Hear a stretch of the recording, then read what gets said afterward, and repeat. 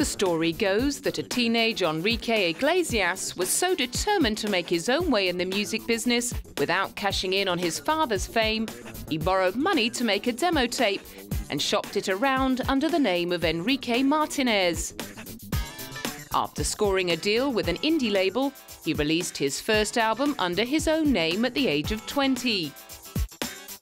5 singles from the self-titled album ended up topping the Latin charts in 1995, and he won a Grammy Award for Best Latin Pop Performance. 3 albums later, thanks to the crossover success of Ricky Martin, he was ready to release his first English album, Enrique, which featured duets with Whitney Houston and Bruce Springsteen. It debuted at number 10 on the Billboard charts, and his next album, Escape, did even better, debuting at number 1 on the Billboard charts and spawning the mega hits Hero and Escape. His romance with tennis superbabe Anna Kournikova also buoyed his popularity, and he followed up Escape with a 50-date sold-out tour of 16 countries.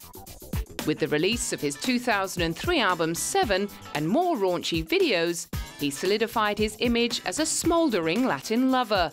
And Enrique made no apologies. There's always a danger with exposing yourself too much, sex-wise, when it comes onto your music. But one goes with the other. I mean, music and sex go together, and people think about sex. It's normal. It's not like it's illogical. It's in our heads. It's in our minds, and I think it's okay to express it musically. You know, we shouldn't be afraid of doing that.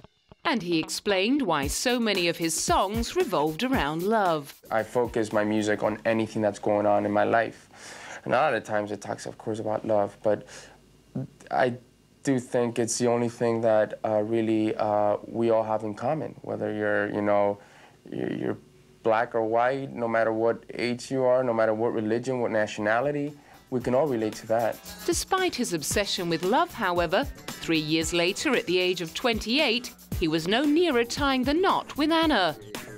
But he was still showing plenty of commitment to the career that has delivered 19 Spanish-language singles to the top of the Latin charts and shifted over 90 million albums worldwide. What drives me is truly the love for what I do, the love for music, and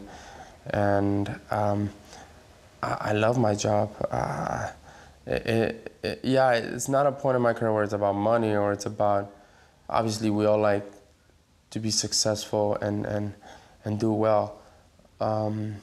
But it truly is about how strongly I believe in what I do.